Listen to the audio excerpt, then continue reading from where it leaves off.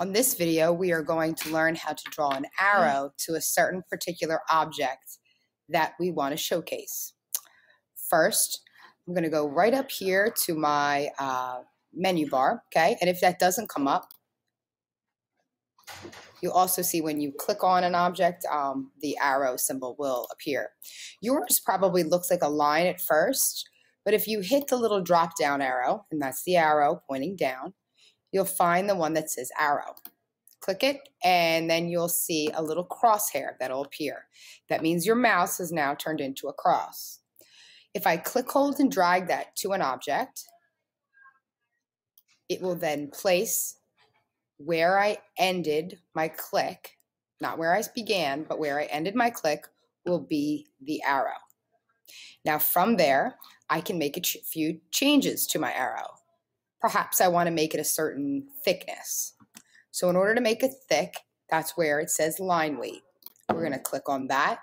And you want to pick a line weight that's not overly big, but big enough to be seen on a screen. I'm going to pick 2 point, maybe even 3. There we go. Now I can see exactly where my arrow is. If I want to move my arrow, I just simply have to click on it. I can either use my mouse to move it, or I can use the keys on my keyboard. If you use the keys on your keyboard, it just gets you in a little bit of a tighter spot. So that might be for if you only have just a little slight movement that you want to make. Now, my arrow has been created.